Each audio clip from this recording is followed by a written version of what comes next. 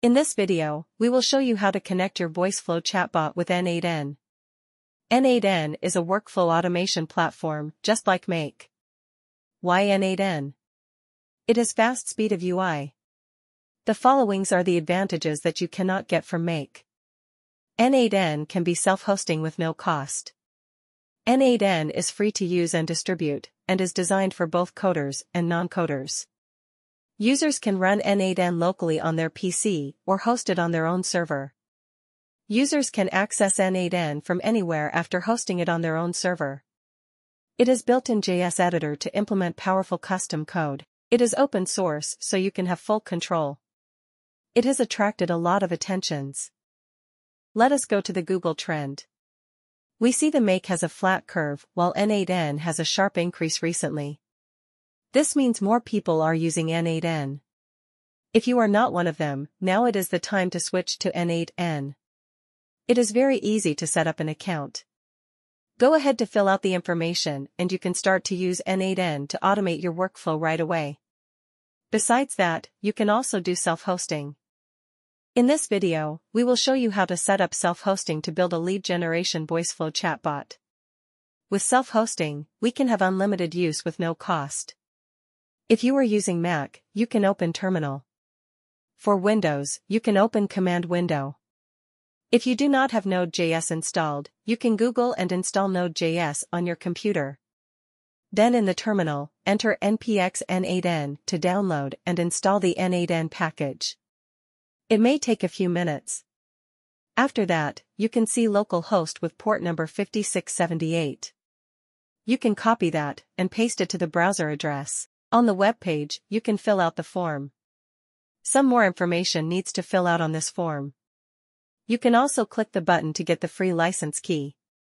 Then, we are on the Workflows overview page. This is also what you will see if you are using the planned account. So, if you pay for your use, you can follow along because the steps to build nodes and connect n8n to Voiceflow are essentially same. We click to add the first step, which is a trigger. We select the On Form Submission. We can input the form title, form description, and form fields. The form URL is localhost 5678. If you want to get access from outside, you can enter npx n8n start tunnel. After that, you can see the tunnel URL, and your node will be available anywhere. For example, we add a webhook node on the flow. Double-click on it. We can see the URL. Let us click to copy the webhook URL. We click the button to listen for test event. We go to Postman. Paste the webhook URL, and click the send button. We see the 200 OK status. We also can see in the body, there is a JSON message, workflow has started. Back to n8n, we see the green output on the top, which means it is successful. We can check parameters listed in the table such as headers, etc. Now the webhook icon becomes green indicating successful test. In the terminal, we enter npx n8n. This ends the tunnel, and we will use localhost. On the n8n flow, we have the form node. We double-click the icon. We can add form title and fields such as name, email. So the user can fill out the form and the data will be sent from Voiceflow to n8n. If we click the button to test the step, we have a pop-up window. This shows the test version of the form. We can fill out the form and submit it. If we want to test it with Voiceflow, we need to make the workflow active. On the Voiceflow canvas, I have a very simple lead generation chatbot. We use a frame to show the n8n form. In the set block, we paste the form URL. The last block is a message block, and contains the iframe to display the form so that the user can fill out the form. We publish the chatbot. In the cursor, we have the code window, which is same as the Visual Studio Code. I have pasted the chatbot snippet from Voiceflow. In the terminal, I have entered HTTP server, so we have the local host with port number 8080. We make a copy and will open it in the browser. In the chatbot, we can see the form with the name and email fields. The user can fill out the form and submit it. Let us fill out the form and click the Submit button. We can see that it shows form submitted. your response has been recorded. This is very good. If we go back to n8n's workflow, we can click the Executions tab. We see the green succeeded status. We double-click the node icon. We can see the data table passed from Voiceflow chatbot. We can choose JSON and schema with different formats. The data can be saved or passed to other databases, such as Airtable. We can connect to other nodes and automate the workflow. In the following, we will show you how to connect to Airtable and save the data there for the lead generation. If we go to Airtable webpage, we log on with the account. In the home, I have created a table. Let us click on it. In this lead gen table, I have 4 columns, which are name, email, phone, and address. The user can fill out the form on the Voiceflow chatbot, and the data will be saved in this Airtable. We need personal tokens if we want to pass the data and save it in this table. In the drop-down list, we select the Builder Hub. Click the button to create a new token. We can give the token a name, e.g. lead gen in this case. Then, we need to add scopes. We want to use this token to read and write the data records. We may also want to read and write the schema bases. Of course, you can add many others. But, I think these are enough for this tutorial. We also can add access. We select all workspaces. All looks good. We click the button to create the token. We can then click the button to make a copy of the token and we'll use it later. Back to the n8n workflow, we are going to add the Airtable node. We click the action in an app. We can see many options. We choose the Airtable. Because we will do lead generation, we select Create a Record. Next we need credential to connect with the Airtable. We can click to create new credential. In the box, we paste the Airtable token. Down here, we can see the reminder that we need to make sure we have the following scopes that the token can access. We already have selected the scopes, data records read, write, and schema databases read. We click the Save button, and we see connection test successfully. This means the token works. Now it has selected the Airtable personal token. We check the resources record, and the operation is create. We can select the base. Also, we need to select the table, which is lead gen. We choose to map each column manually. We will select the data from the previous form node. If we click on the left icon, we see the pop-up with the form. It has only 2 fields, name and email. We will add more fields. We click the button to add form field. We enter the name of the field, phone. The field type is text. We make this field required. We add another field with label of address. It is a text, and also required. You may add a placeholder as well.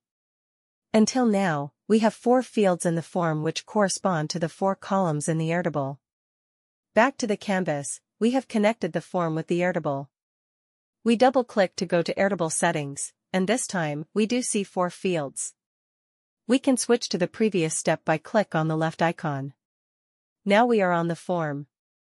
It is very convenient. If we want to go to the next step, we can simply click the icon on the right.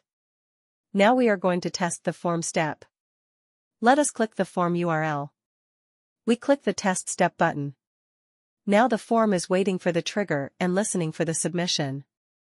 We paste the URL on the browser, and fill out the fields with name, email, and phone and address information. We click to submit the form. It shows the form submitted. Let us go back to n8n. We see the output with a green mark. On the right, we see the table data with all the information we have just submitted. This is great. Let us go to the next Airtable step. On the left, we see the input data from the form step.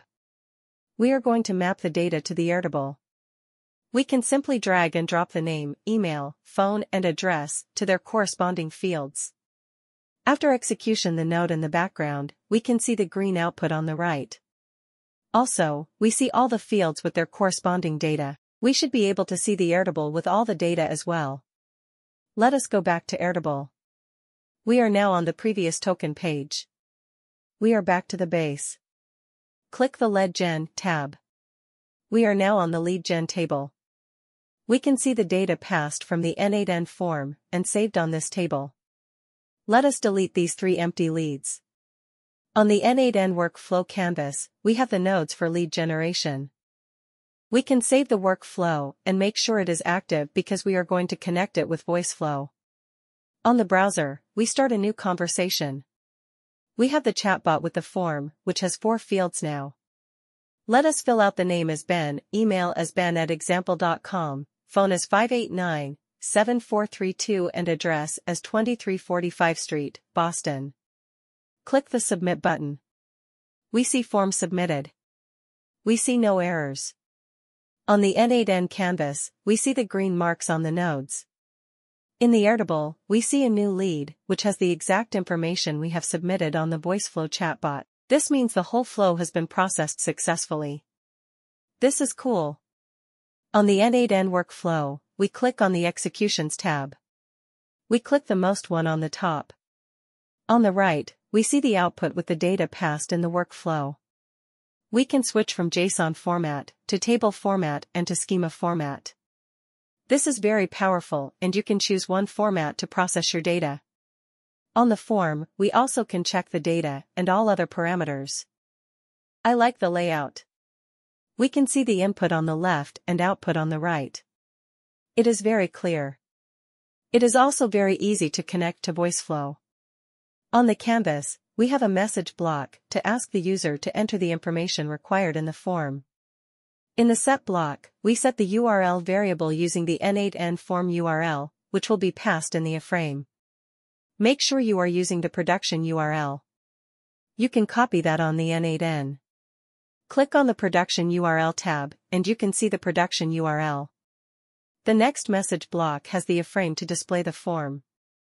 I think the target attribute is not needed. Let us delete it. We can quickly test it. We publish the chatbot and save the changes. We go to the main menu and click on the integration icon. Here we can see the snippet to embed the chatbot. We can make a COI of the code snippet. We paste the code snippet on the website HTML file. In the terminal, we enter the command http server. We make a copy of the localhost URL with the port number 8080. We paste the URL on the browser. We see the n8n form on the chat window. We fill out the form with name, email, phone, and address. All are the required information. Then, submit the form. It shows form submitted. There is no error. Good. Let us go to the Airtable. Bingo! We see the new lead displayed in the table. This is fantastic. The whole process has been successful. We have a lead generation chatbot. The entire flow has been automated. The leads are automatically saved in the Airtable. Back to n8n, we see the newly added execution on the top. On the editor, we have the form step and Airtable step. They are green marked, indicating there is no error. With all the steps shown, you should have the feeling that n8n is easy to use. It is very easy to connect to Voiceflow and automate the process with other applications. As shown, you can generate lead and save the data to Airtable, or you can use other databases, like Google Sheets. You can also automate the process to send emails. There are a lot of potentials. It is free and no limit of usage if you do self-hosting. This is very nice. Hope you feel the same as I do. If you like this video, please subscribe and give a thumbs up. If you have any comments and suggestions, please let us know. Thank you for your support.